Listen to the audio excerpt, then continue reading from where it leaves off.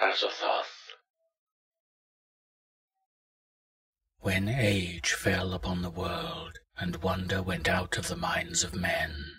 when grey cities reared to smoky skies tall towers grim and ugly, in whose shadow none might dream of the sun or of spring's flowering meads, when learning stripped earth of her mantle of beauty, and poets sang no more of twisted phantoms seen with bleared and inward-looking eyes,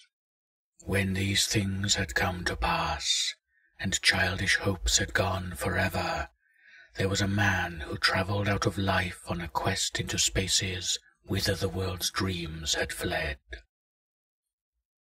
Of the name and abode of this man little is written, for they were of the waking world only.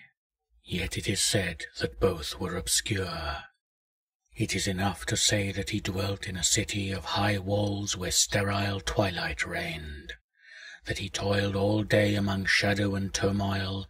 coming home at evening to a room whose one window opened not to open fields and groves,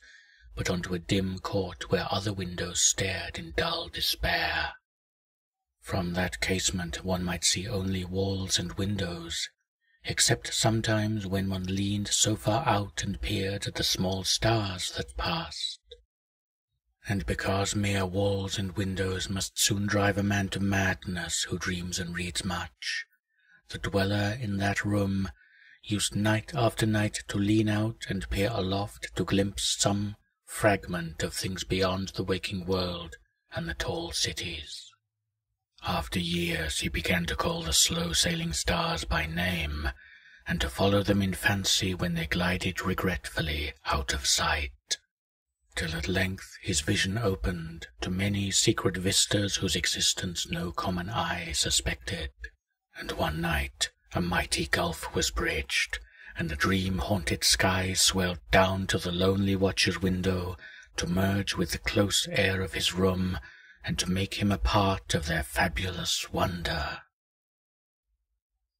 There came to that room wild streams of violet midnight glittering with dust of gold, vortices of dust and fire swirling out of the ultimate spaces, and heavy perfumes from beyond the worlds. Opiate oceans poured there, litten by suns that the eye may never behold, and having in their whirlpools strange dolphins and sea-nymphs of unrememberable depths. Noiseless infinity eddied around the dreamer and wafted him away without touching the body